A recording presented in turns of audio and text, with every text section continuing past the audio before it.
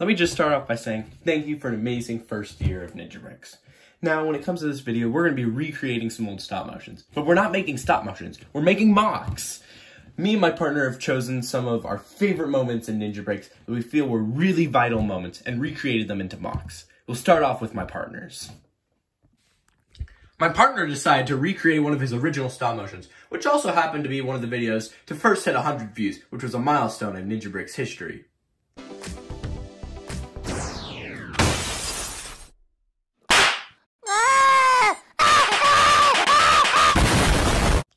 Though we've improved in our animation, this video is still a classic and we love going back and watching it. Now on to my stop motion recreation. The stop motion I decided to recreate was the moment where we changed our name to NinjaBricks. This was a vital moment where we redefined ourselves in a way that better expressed the kind of stop motions we made. Hey guys, in 1 week we're going to be changing our name to NinjaBricks! NinjaBricks! The biggest challenge in this was finding a way to recreate the words, because in the video they're animated, but I felt I was able to do it in a creative way that expressed the words in a new way.